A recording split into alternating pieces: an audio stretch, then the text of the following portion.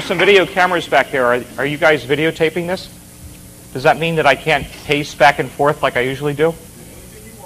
All right.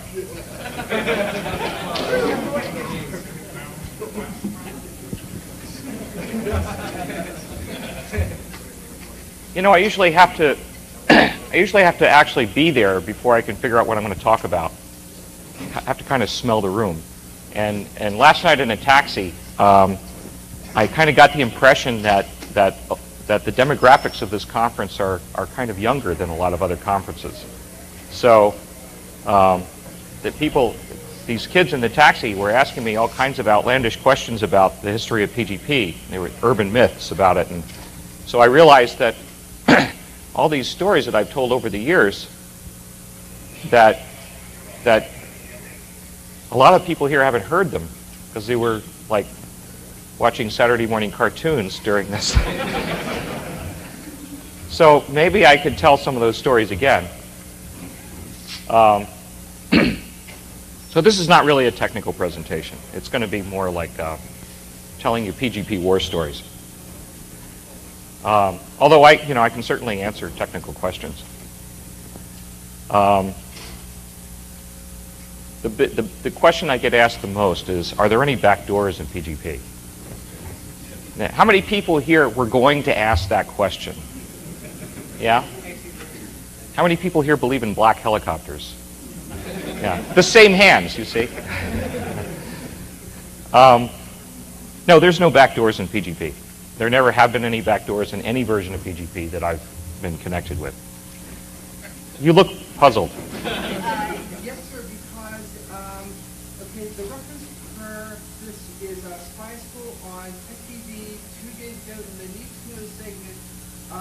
They said that the government or the NSA or whatever does have a backdoor in the latest version of PGP, which I believe is version 6. However, version 5 does not. First of all, the latest version is version 8.0.2. Secondly, do you think that if there was a backdoor in that Tech TV would, that somebody at NSA would tell Tech TV, the questions that I get like this, it sort of reminds me of Comic Book Man in The Simpsons,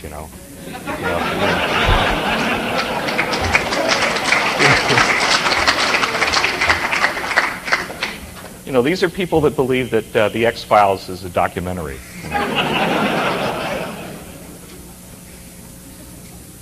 No, there is no backdoor in PGP. Get a life. Come on.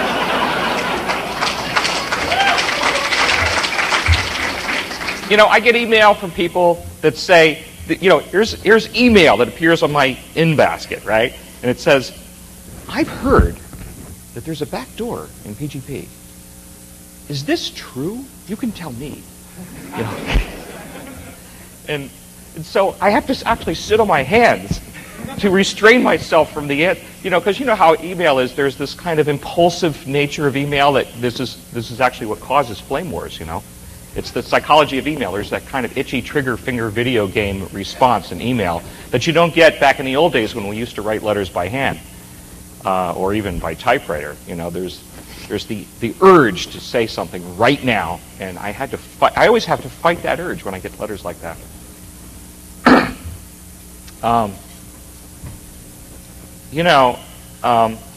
To answer the question at so many levels, I usually don't try this question this early in the talk. Usually that comes later because I try to talk about something more important. But I want to do it now because this is DEF CON and there's a lot of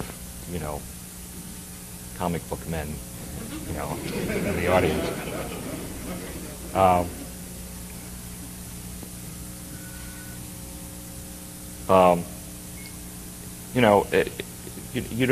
In World War II, when the Allies could break the Enigma machine, there was that story about Coventry, the town in Britain that was going to be bombed.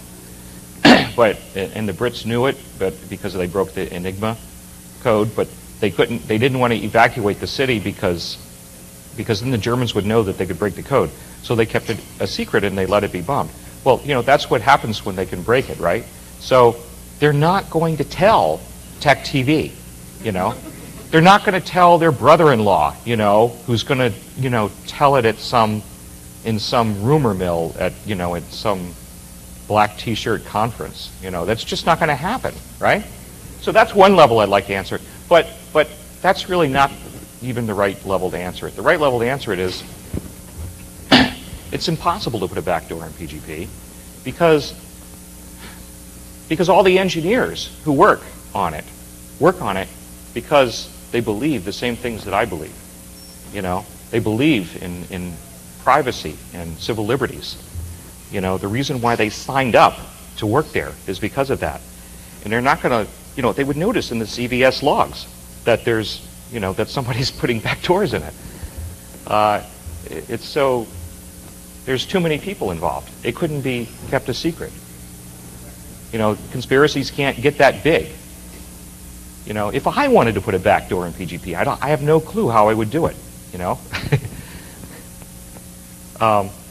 So there's never been a backdoor in any version of PGP in the entire 12 years since 1991. And I certainly wouldn't stand by and allow anybody to put one in. Not after everything I've been through, I mean, you become invested in, you put so much of yourself in investing in fighting the good fight, and you're not going to stand by and allow somebody like Network Associates, for example. Everybody thought, oh, Network Associates is going to put a backdoor in. Network Associates wouldn't have a clue how to put a backdoor in PGP. They wouldn't know how to put a front door in PGP. The great relief that we have is that PGP has been rescued from Network Associates about a year ago. And so there was a lot of dancing in the streets. PGP is back, it's out of the land of Mordor where the shadows lie. It's now, You had a question? How often do you actually do audits of the code base to verify that, say, being compromised on somebody else's engineers didn't display previous CVS conveyance actually added code to actually add that code in? The engineers that are working on the code are, they're close to the code. They're focused on the code. Nobody could change their code without them knowing it. There's just too many redundant eyes on it. You're not going to have somebody break in the middle of the night and put a backdoor in, because it wouldn't work. It's not how things work in the real world. There's no,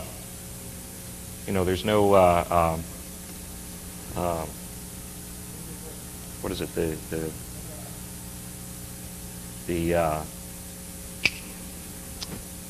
What's the name of that vast conspiracy that the New World Order was supposed to come from? The what something commission? The Trilateral Commission. Yeah. Sometimes I get email asking about the Trilateral Commission. For some reason, everybody who is really paranoid about that seems to be attracted to cryptography, and they all write to me asking about this. And I have to tell you that I can't review the code like I used to. When I was, back in the old days, I used to read every line of code. And then as it got bigger and bigger, then I used to just do things like read the random number generator, and the key spots where it was most sensitive. But it's just too big. I can't read all the GUI code and C++ classes and all that stuff. I just can't.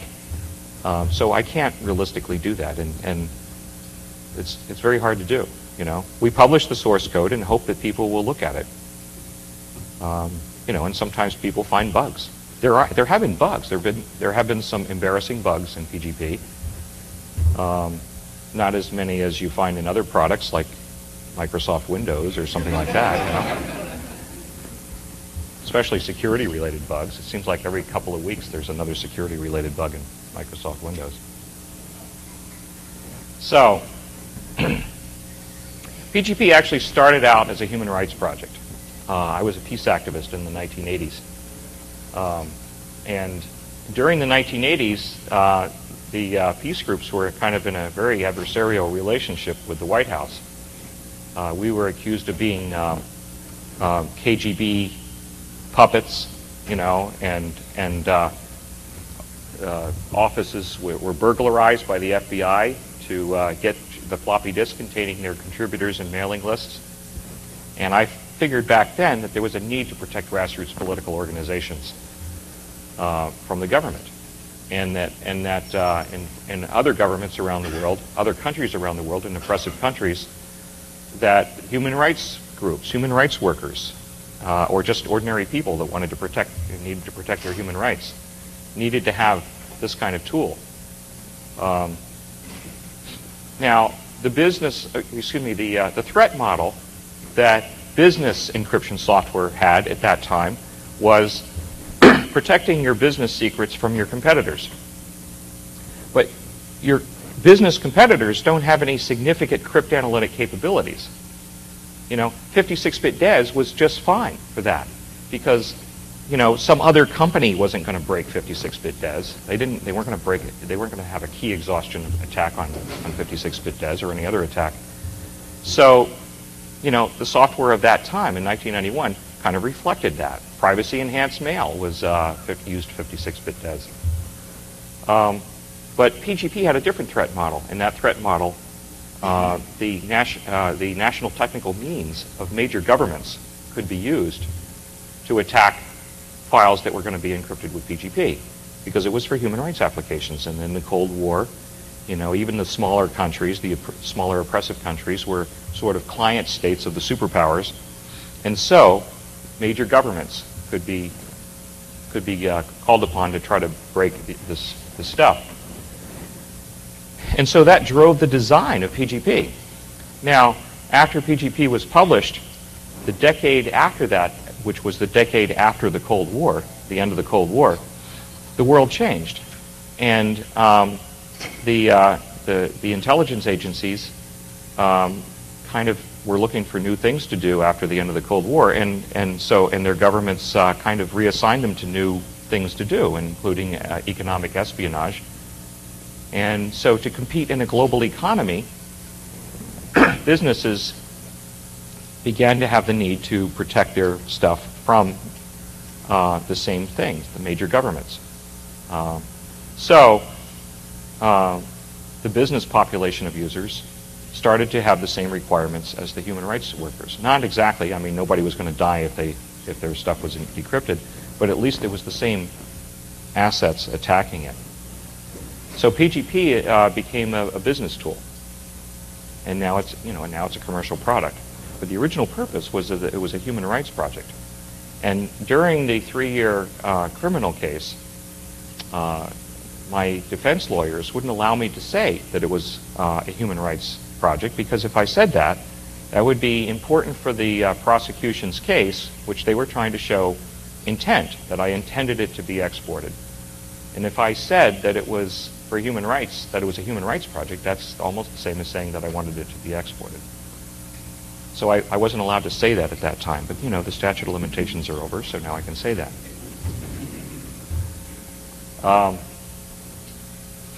So you don't take a human rights tool and put a back door in it. People could die. So during the AES conference, there were 3 AES conferences. Brian Snow, who was this senior cryptographer at NSA, got up and said that when he listens to companies talk about their attitude toward data security, they always talk about it in terms of liability. They think about liability. How much will I be sued for? How much could I lose financially if I screw up in this encryption stuff, And he said that he never thinks of it that way because, Brian makes stuff that at NSA, that protects secrets, or that lives are on the line. He said if he makes a mistake, somebody dies, and that's a totally different attitude than thinking of it in terms of liability. And he said to me during the break that he really liked my attitude about PGP because I had the same attitude. And so that's what drove PGP, and that's what makes PGP so different from other commercial products that do encryption. So, anyway, let's see. let me open it up for questions to kind of give me an idea of what you're interested in. Yeah.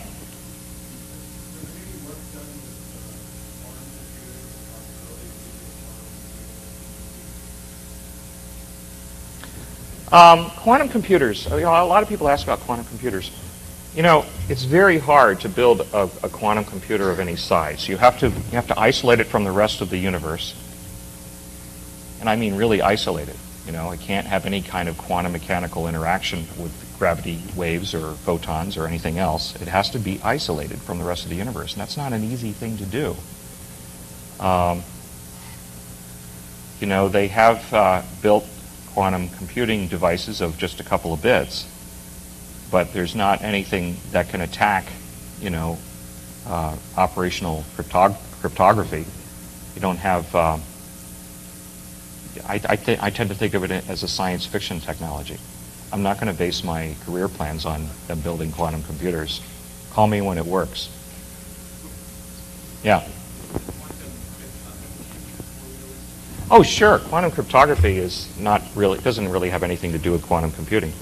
It's sending photons through glass fibers, that one photon at a time to,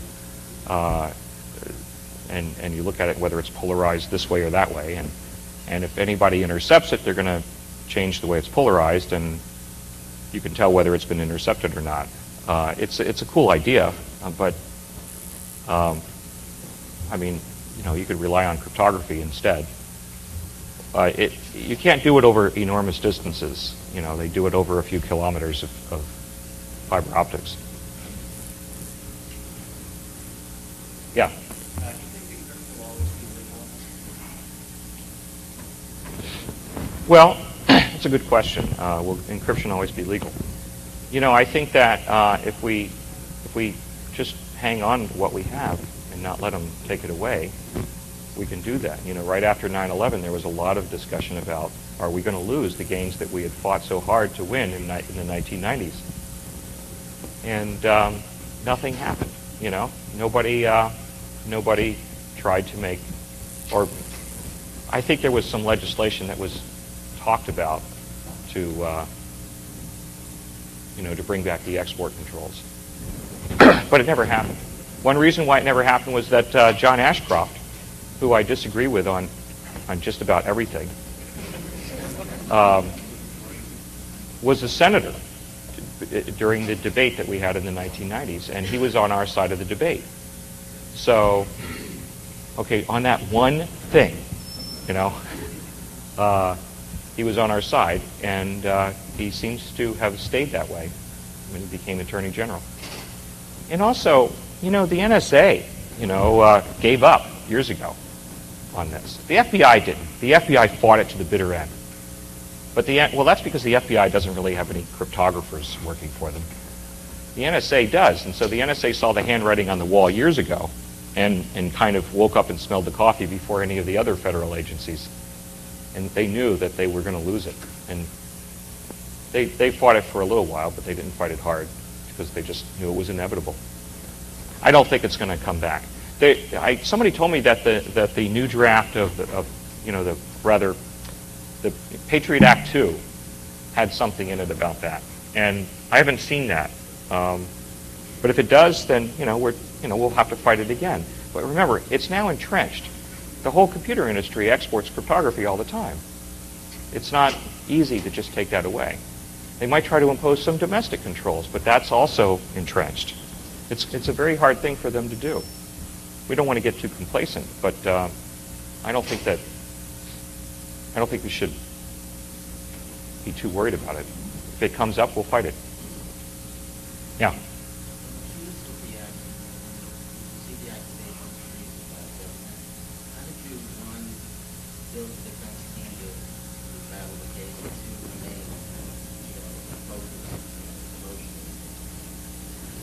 Well, it wasn't treason. It was actually the charge would have been the violation of the Arms Export Control Act, which is exporting munitions. In other words, if I exported Stinger missiles to Libya, I would be violating the same law and be charged with the same crime for exporting PGP. okay, how I heard about this was I got a call from a U.S. Customs agent. Robin Sturzer called me up on the phone and said, this is Special Agent Robin Sturzer of U.S. Customs. We'd like to ask you some questions about PGP. And I thought that maybe they needed some help on maybe they'd seized a computer and maybe there were files encrypted with PGP and they wanted my advice, you know. I was going to tell her to call psychic friends. But, you know, I was trying to be helpful and answered whatever questions and tried to explain her what PGP was. And then she said she'd like to fly out to Boulder. I lived in Boulder, Colorado at the time. From their office in San Jose, send 2 agents of U.S. Customs, put them on an airplane, fly out to Boulder. That's when I realized that there was something going on here, that they weren't just looking for a tutorial on PGP. So I contacted a criminal defense lawyer, Phil Dubois.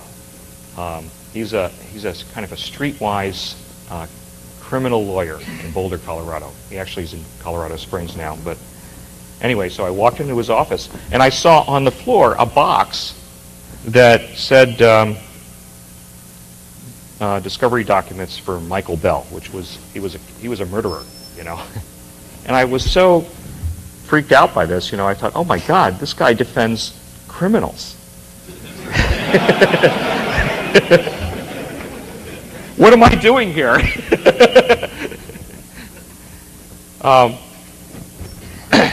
So, you know, if you're in that situation, you don't go to your family lawyer who does your will and your business advisor, you know. You go to a criminal lawyer. You go to somebody with street smarts, preferably somebody with drug experience, you know. Somebody who has experience with the feds, you know. Somebody who's had to fight in the trenches, somebody who was served in the public defender's office, so they know how to do it with minimal resources. Phil Dubois was that kind of lawyer, and so I told him what had happened, and so we put together an appeal for funds for legal defense fund, and we got contributors from all over the world sending money in. And I got other lawyers on the legal defense team who volunteered to do it for free. Phil had to be paid because he didn't work for this big law firm like the other lawyers. So he had, he lived by his wits every day, and so he had to be paid for his work. But the other lawyers were pro bono. And I had 4 lawyers on the core defense team. I had Kurt Carnow in San Francisco, who was a former federal prosecutor and an intellectual property lawyer. At that time, we thought there were intellectual property elements to the case. Eben Moglin, a Columbia Law School professor who wrote an APL interpreter before he became a lawyer, and he clerked for Thurgood Marshall.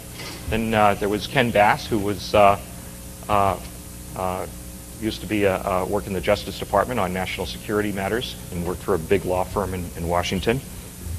And then we had a couple of other lawyers that helped out from time to time. But the gang of 4 was who did most of the heavy lifting. And it was a great team. And I wanted to talk to the press, but they were telling me, don't talk to the press, because lawyers don't want their clients talking to the press. They never do. But my instincts told me that if we were going to get through this, I would need the press. So I said, I'm going to talk to the press. After all, the lawyers work for me, you know. And so I talked to the press almost every day for the entire 3 years, about 5 times a week. And the press, I think, had a lot to do with why the government dropped the case. Now, I'm sure if you asked the Justice Department that, they would deny that. But I just have a feeling that the press made the political climate difficult for the government to proceed in the case. Every one of the press articles that appeared was sympathetic to me and critical of the government. Not 99%, every last one. So, that's a great asset to have. And sometimes, during critical parts of the case, we knew when the decision of whether to indict me was going to be handed off from the local prosecutor to main justice in D.C., And so at that time, we got the press on the East Coast, the Washington Post, the New York Times, U.S. News and World Report, you know, the news magazines, all cranked up to write about me during that critical time when policy people at Justice were making a decision of whether to proceed. And the press was actually the press was sort of, they kind of, you know, tossed all semblance of objectivity out the window. You know, they would say to me during the press interviews, okay, I'm all yours. What do you want me to say? What do you want me to do? I mean, I'm exaggerating a little bit, but the press was firmly behind me because this was a First Amendment case. If I can be put in prison for publishing something, then, you know, that hits close to home for the press. There's no way that the press is going to be against me in that case. So, so they turned up the heat at just the right time. Now, early in the case, it looked really bad because early in the case, I was told of this in September of '93, and in October of '93, I went to Washington to testify in front of Congress in favor of some legislation to get rid of these export controls. So I went to Washington, and while I was in Washington, I went to EFF, the Electronic Frontier Foundation, where they had assembled a team of lawyers. There were 10 lawyers in the room. They were all lawyers, nobody but lawyers, because it was so I could tell them about it, and it would all be a privileged attorney-client communication. And so there were people from EFF, there were lawyers from EFF, the Electronic Privacy Information Center, the American Civil Liberties Union, a couple of private law firms in Washington, Phil Dubois, my criminal lawyer, and I don't know, I can't remember all of them. But they all sat and listened to me tell them what the case was. And I had some real vulnerabilities in the case. The biggest vulnerability was not what happened in June of '91 when I published PGP on the internet, but rather what happened later when I helped in the development of PGP 2.0, because then I was actively involved in managing the development of a crypto product overseas. I had, in fact, and there was so much audit trail to show that I had an $800 phone bill one month because of just talking to the software engineers in New Zealand, in Amsterdam, in Southern California, coordinating this handoff of code from continent to continent on a daily basis. And so there was all kinds of proof that I was violating the Arms Export Control Act for that. That's where I thought the vulnerability was, the subsequent development. So I told the lawyers this. They listened to it, and they shook their heads, and they said, there's nothing we can do to help you. You're dead. I mean, they didn't say it quite as succinctly as that, you know. It wasn't quite as black and white as that. They said a whole lot of things, but that was the checksum of what they said. And so, you know, the feeling in the pit of my stomach of hearing 10 lawyers all in the same room. I mean, what a concentration of legal skill, all saying that. Phil Dubois was the only criminal lawyer in the room. Phil Dubois was not worried, you know, because when it comes down to it, when it comes in the courtroom, he knows what to do. But the other lawyers were, they had other specialties, and they were all saying, "You have no chance," So that was my darkest day. That was the worst day. And it's a good thing that meeting happened after my congressional testimony instead of before, because I would have been a basket case in front of Congress. So we mounted this defense effort, and it worked. People contributed from all over the world, and we kicked their ass.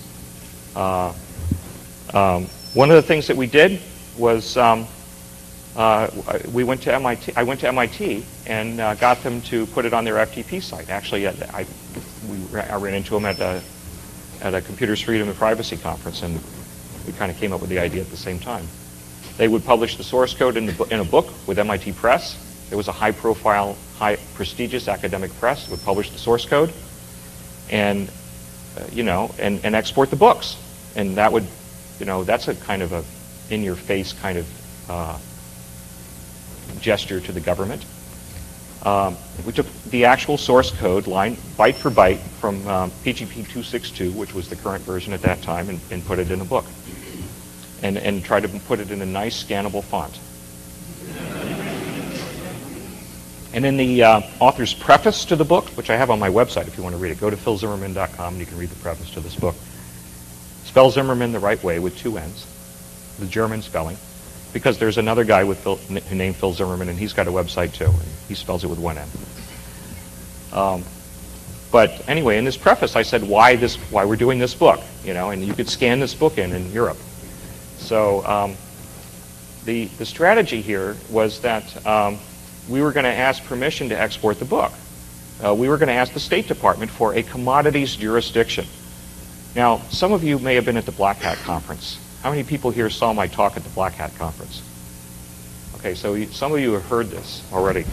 But and I apologize for repeating myself for that. But the reason why we were going to do this was because Phil Karn had taken Bruce Schneider's book, Applied Cryptography, and applied for a CJ, a commodities jurisdiction, for that book. And of course they gave it to him because there's nothing wrong with exporting books. And they laughed, why are you asking us such a stupid question? Of course you can export this book. Don't bother us with silly things like this. We don't have any export controls on books. And so then he applied for a commodities jurisdiction for a floppy disk containing the source code that was in the book. And so they freaked out, they realized that they'd been had, and he said, well, you said yes to the book. Well, here's the floppy disk with the book on it. In fact, it's not even the whole book; it's just the appendices with the source code. How could you object to that? And of course, they said no. And so then he appealed it. There's administrative appeals you can do, and they kept saying no, no, no, because the NSA said no, no, no. The NSA told the State Department. Years later, I did a FOIA lawsuit, and I got some documents from the State Department, from NSA, from other agencies, and you could see the conversation going on between NSA and the State Department about these books. And so he sued them. And so the State Department was actually defendants in a lawsuit at the time that they got the commodities jurisdiction application from MIT Press for my book. And also, they'd already been suckered once. They knew what was going to follow if they said yes to that book. So they never said anything. They didn't say yes. They didn't say no. They just sat on it. And but MIT Press didn't wait. They just exported the book immediately. So it was already. And besides, the software was already available in Europe, which was we didn't actually do the book with MIT Press because we wanted to export the source code. The source code was already exported. We did it because it was part of our defense strategy. We wanted to use it at trial. And then years later, we did another book with the source code after I started a company, and the purpose of that book was really to export source code. And we came up with these special tools for scanning the book. We had checksums on every line. We had OCRB font. We had modified the OCR font to make some of the characters less ambiguous, and we were able to scan it in tremendously fast. And so I even had a book with all the software tools that we developed. The name of this book was Tools for Publishing Source Code via OCR. And it was really slick. But it blew a hole a mile wide in the export regime of the Clinton administration. And they just realized how futile it was. And that had a lot to do with them of breaking down their will to fight. And eventually, along with the rest of the computer industry is putting pressure on them too, they gave up. And they dropped the export controls. We had a multi-front war going on. We had litigation going on in the courts. We had the Congress acting to try to turn it around. And the executive branch decided that they weren't going to be flanked by the courts and Congress, the other two branches of government, so they just made an executive decision to lift the export controls. So that's how we won that battle, and I don't think we're going to have to fight it again. Yeah.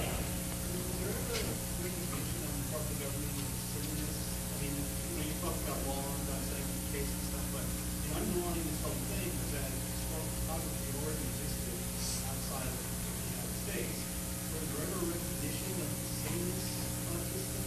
Yeah, a lot of people recognized that it was silly. But the FBI didn't. The FBI hung on to it. They, you know, this is not a black and white issue. I mean, certainly, you know, they had their points. You know, criminals do use this. Terrorists do use this. Al-Qaeda uses PGP. You know, I'm sorry that that's the case, but that's the, you know, that's the trade-off we make. You know, either we have nobody have crypto, or we have everybody have crypto. And I think that the world is better off if we have strong crypto. You know, the internet works a lot better. And as we move our lives from the physical analog world to the digital world, we need crypto to enjoy the same protections we had in the analog world. We had envelopes for postal mail. Why can't we have envelopes for digital mail? You know? So, you know, we have financial transactions. We have medical records. We need, you know, the case was clear that we needed this. But it wasn't, you know, but there were arguments to be made on the other side, and that's why it took so many years. We fought this debate for years in the courts, in academia, in the, you know, journalists, Congress. Let me get you an extra 5 minutes. Sorry. Okay, sure. The FBI, the NSA, the press, everybody participated in this debate, and there was a lot of expert participation from all these quarters, a lot of legal scholars. Everybody was involved, and it took years, and we came to a decision collectively that we should get rid of the export controls, that we should not have domestic controls, and I think it was a good decision. And to try to turn that decision back in the sort of heat of the moment after 9/11 would have been a tragic mistake. Pardon me?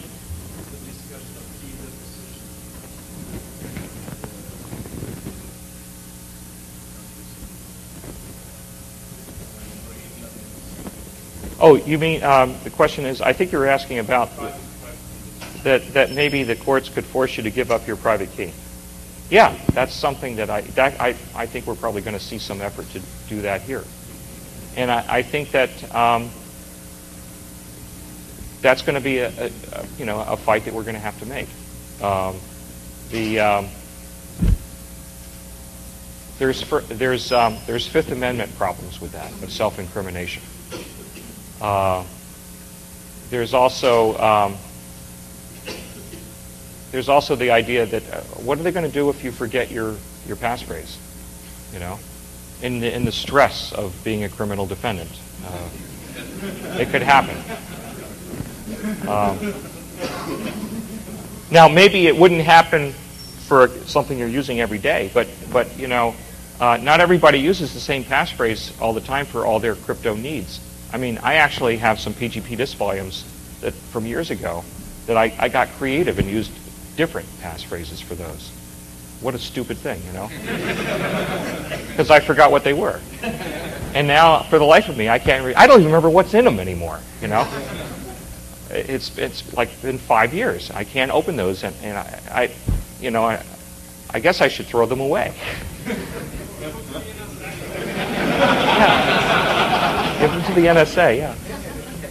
I was thinking of what you could do for that is if you want to find out if the NSA can break PGP, is you hire a comedian to write a really, really funny joke and not tell it to anyone else. Commission him, you know, to do this. And you encrypt it with PGP.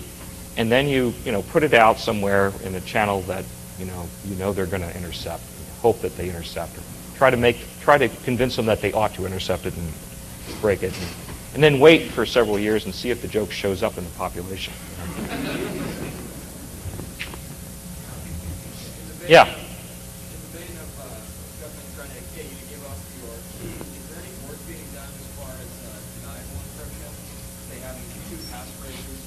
Yeah, deniable encryption. The problem with that is that the message size is limited by how much information is in the message.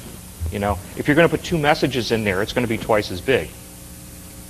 So it's hard to do that. I mean, you could do that if you had one-time pads, because then you have you got this one-time pad will turn it into the real message, and this other one-time pad will turn it into, The Simpsons, or whatever. So you could do it that way, but nobody uses one-time pads. And if you started using them, then they would know why you were doing it, you know.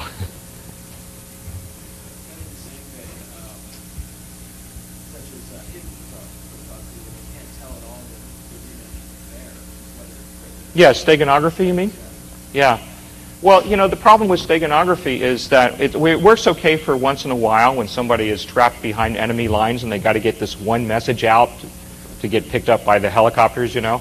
That's fine, but you can't have 100 million people do it every day because it depends on the enemy not knowing you're doing it.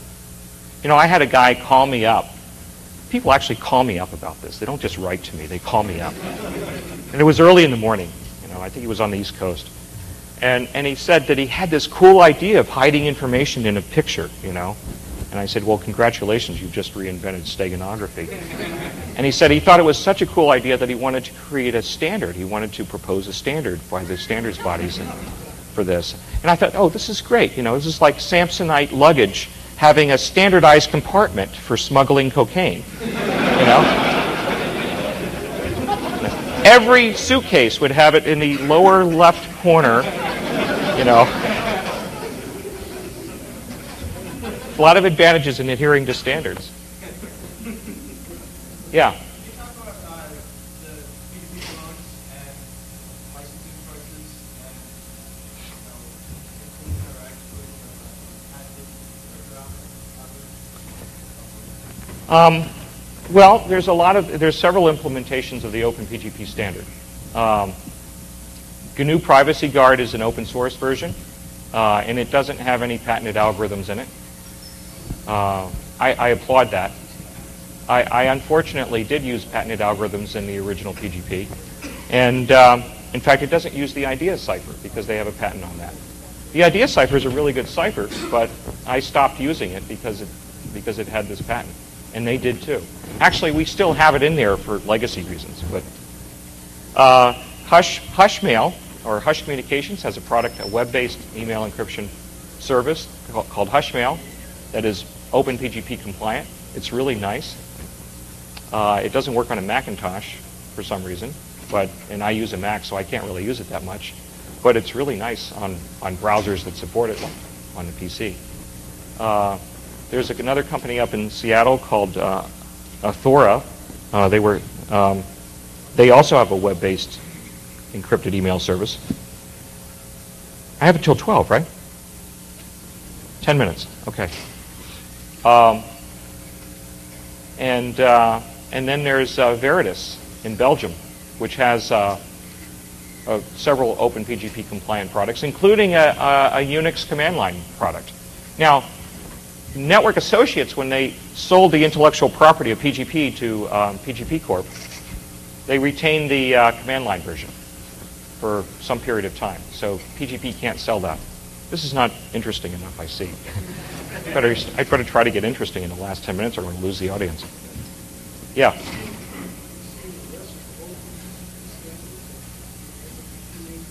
What?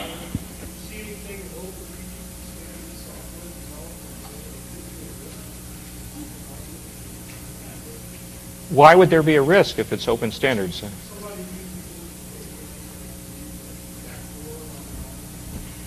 Well, somebody could implement their own version that has a backdoor, and I encourage people to publish the source code of their implementation. So I would recommend that you only use products that publish their source code.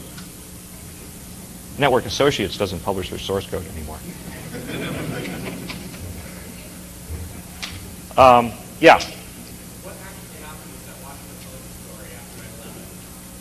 Oh, the Washington Post story. I got this interview from this reporter who talked to me just a few days after 9/11, and we were talking about how upset we all were about what happened, and I told her that that I thought about this whole question of cryptography and terrorism and all that, but I decided that that it was still the right thing to do to publish just strong cryptography. But I was also that I had cried about it like everybody else. but for some reason, it got changed by her editors, and it was shortened. The article was short. She read it to me over the phone before she ran it because I wanted to make sure she didn't say something that was politically damaging, you know? Like, I wanted to make sure that she was clear that I still felt that PGP was a good thing to do. And she read it to me on the phone, and she said that, and it was all perfect. And then she gave it to her editors. And the editors shortened the article. And they took some of my remarks and just shortened them to, I don't know what they didn't shorten the remarks, they just threw them out. And they said that I felt guilty about, that I regretted writing PGP. And this was like completely wrong. She didn't write that. I didn't say that. And I made her say that to me over the phone, you know, to make sure that she didn't say that. So I had to issue a denial, which caused thousands of emails to the Washington Post. It was a shitstorm they never experienced. And it damaged her career, you know. It almost it got her in trouble with her editors, which seems backwards to me because they're the ones that did it, you know. And then I had to write another thing saying it wasn't her fault, you know. She read it to me and it was right, you know, before she published it. So you know, so I had to write something about, you know, that why it was a good idea to have strong cryptography and to deny that. That's on my website too, by the way. Yeah. Phil, not to go into the conspiracy theory stuff, the cartoon stuff, but it seems like there's some other inroads that are not even computer-oriented right now. There's Homeland Security Act working with hobby model rocket engines and making inroads elsewhere. Do you think this is an active situation that they're going down the road to make inroads, or is it just people are too overzealous trying to keep this all straight? As in regards to PGP, rocket engines, you know. Rocket engines? What do you mean? Homeland Security Act has restricted several different classes of rocket engines because they contain things that can make them into a bad thing. And right now in the rocket industry, it's really? It's Okay, so heavy stuff. Homeland Security won't allow people to use rocket engines because they might turn them into missiles. Yeah. You have to be licensed. Yeah. Big issue. Aerotech rocketry's got a big thing. I don't know anything about that. Okay. What I'm saying is, it seems that there's other inroads elsewhere. Do you think this is a concerted effort, or are they just? There's constant pressure to maintain our civil liberties against people that want to respond to, you know, national security threats and take them away. We have to always be vigilant. We can never relax, you know. So I guess we must be out of time because everybody's leaving.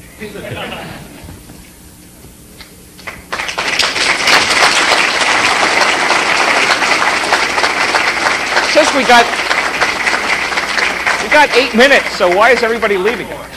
I must not be sufficiently interesting. Pardon me? Really? So really the time is gone, huh? I thought I had an hour. I would have talked faster if I'd known. Yeah. What's the good war stories about the moment when somebody informed you that mathematics wasn't really all that good? Oh, yeah. Okay. The first version of PGP used a homegrown encryption algorithm that I had called Bassomatic, which I named after a Saturday Night Live skit. And I thought I'd spent a couple of years on it, you know? And I took it to the Crypto 91 conference and talked to Eli Biam, who was a noted cryptanalyst from Israel, and Adi Shamir. Actually, Adi Shamir said, send it to me and I'll look at it in Israel. And it's a good thing I didn't send it to him. But I went to lunch with Eli Biam, and he spent 10 minutes looking at the source code with me, and I explained to him how it worked. And within 10 minutes, he found embarrassing weaknesses. It was a very embarrassing experience, you know. And so that was when I realized that even after spending a couple of years on this, I couldn't couldn't design my own block cipher. It was futile. So I gave up. And that was kind of that you know, it's kind of when you realize how ignorant you are, that you achieve enlightenment, you know. I became a much better cryptographer then by knowing how stupid I was. So I used a block cipher. I used the idea cipher, which was a far better cipher. And at that time, even though there was a patent on it, I did get permission to use the patent. So, yeah. It's ease of use. The reason why people haven't adopted PGP is ease of use. A couple years back, somebody at Carnegie Mellon, I think it was, or somewhere, wrote a paper called Why Johnny Can't Encrypt. And it was about the difficulty of grasping all these concepts of public key, trust models, public key infrastructure, and all that. Your mom can't use PGP. Doesn't matter whether it's got a GUI on it or not. It's not just PGP, it's all the others too, all the other public key encryption products. This whole idea of certifying keys and all that, it's just something that your mom is not going to get. And so we had to come up with something that didn't require you to grasp all that. And now PGP Corporation has a new product that's coming out very soon that lets everybody in an enterprise, thousands of employees in an office building, all encrypt their email without even realizing it. So not only do they not have to be trained, but they don't even have to know what's happening. And so it's a proxy. It's an email proxy. And all the email going in the building and all the email going out of the building gets encrypted and decrypted on the fly. So that lets the great unwashed masses who's never going to try to learn this stuff get their email encrypted. Meanwhile, the power users, the geeks, can still do everything they always did before and manage it on their desktop with the clients running PGP just like they did before. So everybody gets what they want, So it's a cool product, and a lot of big companies are really responding well to it. So I recommend if you work for a company, you take a look at this new product coming out from PGP. Johnny can encrypt with that. Yeah. Yeah, except it's for email, I think we're done. Okay.